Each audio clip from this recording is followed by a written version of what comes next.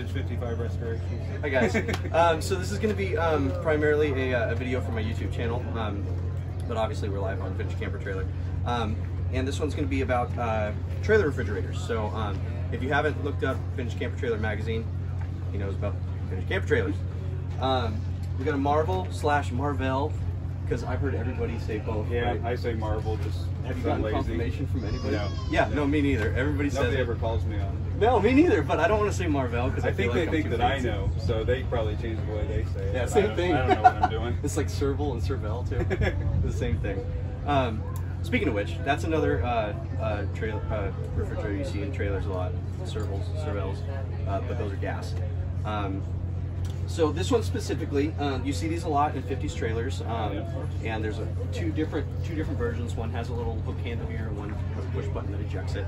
But basically, the cool thing about these is that they're 110 and an ice box. So real small, but the difference between these is if you're on 110, you have to be plugged in. If you have a 12-volt system or a propane system, or an alcohol system, you can be unplugged and have your fridge running. With 110, you can't. Once you get on the road, you're done cooling. This has an ice box aspect. Hi, Eleanor. This is my daughter walking through. So you guys. We were just talking about this, yes, because when we travel and have the 110 refrigerators, you're limited to boondock as much, or at least being in and out of the refrigerator as much, but they do take a block of ice and work like a glorified ice box. Yeah, as well. but like with a larger refrigerator, like in his Spartan or the one with glider too, a bigger 110. Well, this is a big 110. It's a sanitary 110. Okay, so with a 110 system, generally they're not set up for also being an ice box.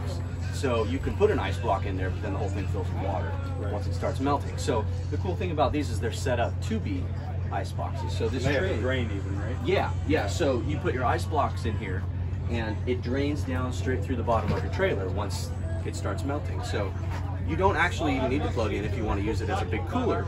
But once you plug it in, that ice stays hard, and then you unplug, drive, and it stays cool until you can plug in again. So it's a dual system. Before they were really using dual propane. Do you have anything with like dual propane systems? Nothing vintage. Okay. So just they really kind of came out when we retrofit a modern trailer, yeah. A lot of people use those. They're great. Generally, if you have one though, I mean, have you seen any earlier than like the 60s? Not earlier than 60s. I think that's when they pretty much started. Most of it was 110, and most of the trailers that had refrigerators either had just the ice box, like a 50 Shasta, or they had a 110 system because they were more of a park model. Yeah, they weren't generally. It wasn't both. made to be both camp and boondock. That's what makes these so nice is they're the kind of in between one. These generally fit in the same space as those early ice boxes, but they're not huge. They're not for park models. They're for having something that you can park, but also that you road trip. So these are really popular.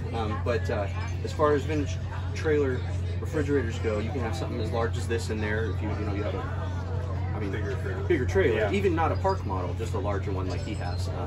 But they're all 110, obviously. And so the one thing I'd tell you about these, if you've got one, as we were talking about just now, is traditionally this plastic here is typically plastic, and it just gets brittle and old over the years and literally falls apart. And so this is a carpet strip here, and we've done same or similar to this, or even if you've got the ability to break aluminum and make something that fits. Mine's a little different in the sanitary. I actually had to cover a gap, and so we actually made ours out of aluminum on a break. There's a gap in this one too. Yeah. But which is why there's not screws right here.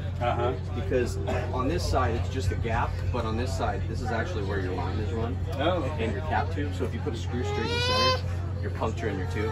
Okay. So this is actually just but this is a good fix. If you've got one of these and it's falling apart, you never find one with them all intact. Oh, they're horrible. Yeah. They're horrible, and once they break, they just crumble. Yeah. So that's a quick little primer. That's lots of potatoes today. We don't have to pronounce anything.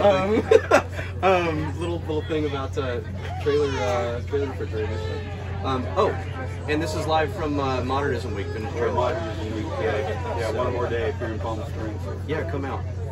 I'm learning about my refrigerator. You wanted to stay one working. You wanted one working right across the Anyway, way. thank you So I guess they're watching us on Facebook. I guess so. From here. So all right, thanks for tuning in. Check out Justin Vintage 55 Restorations, and we'll see y'all later. Camper Magazine, Vintage Trailer Camper Magazine. Go.